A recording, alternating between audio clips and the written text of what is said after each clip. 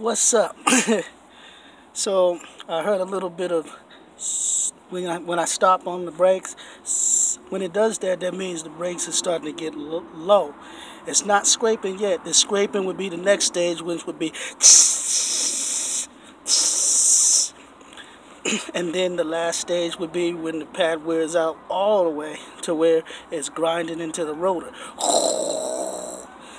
And when you hear that, that means it's grinding into the rotor, and it'll mess up your rotor. Then you'll have to replace brake pads and rotors. So what I'm doing is I'm replacing the brake pads before it even gets to any of those stages, just so I don't have to worry about it, because it's about to start snowing pretty soon. So I don't want to be out here in the snow doing my brakes. But yeah, I do it myself. Next is you want to make sure you got it jacked up under something that's secure enough to hold it, like this. That's all solid, so that can lift my car. I won't have to worry about anything under here breaking. And then you just want to pop this off. This just pops off.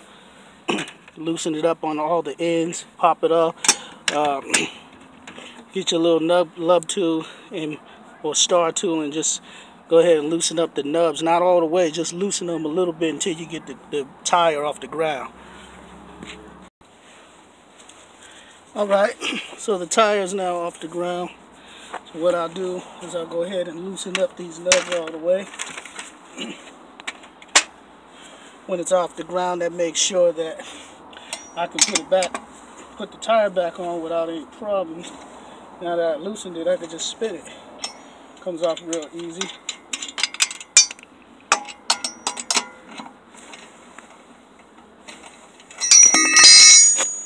You got the idea. Alright, 5 bolts. Tire slides right off.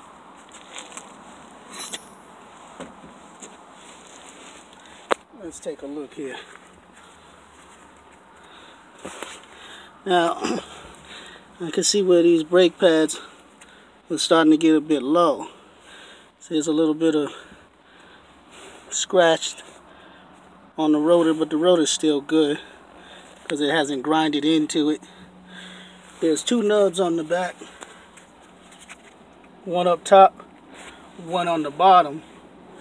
And I'll just loosen those nubs off. I'll start with the bottom one because usually on some cars you can actually loosen up the bottom nub and slide the rotor upward and be able to get to the brake pads that way without having to take off both nubs. But on some cars you do have to take off both nubs, and which is not a problem at all. Once you do that, then right here in between here you can prime the caliper back in. You get the caliper. See this little hole right here?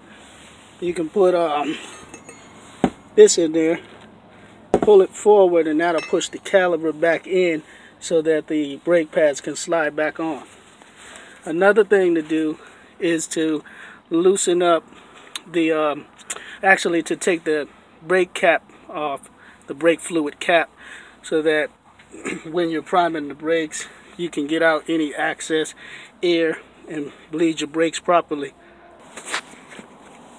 Okay, so I got the bottom bolt off. Came off real easy.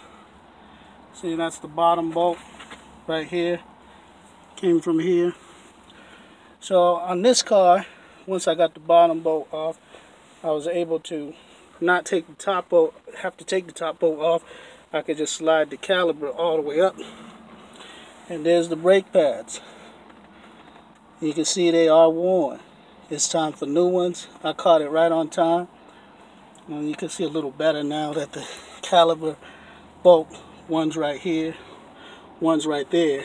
You might have to take both of those bolts off on your car, depending on some makes of models and cars. But for mine, I was just able to take the bottom bolt off only and slide the caliper upward. So I'm going to go ahead and throw the new brake pads on there, push the caliper back in. And they do have a tool for that where you can, I forget what the tool is called because I'm not good with names sometimes, but there's a little tool that you can prime that caliper back in with. But if you don't have that, you can also just push it in by using this little space it has back there, putting the caliper back down and just turning this forward. That'll push it right back in to where you can slide the new pad in there. Alright, so here's the new pad. Looks slightly different on the padding just because of the grade, but it will work the same. They're the same size.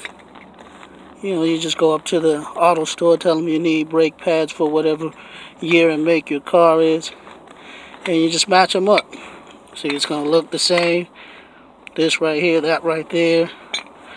If it doesn't look the same, then you will have to put the other one on the other side. That means it goes to the right instead of the left.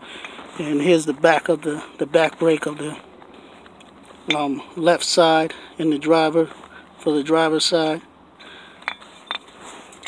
And you can see that one was also worn. Look how low that is. See how low that pad is? Nothing there. And this one, it's going to be nice once I put it on.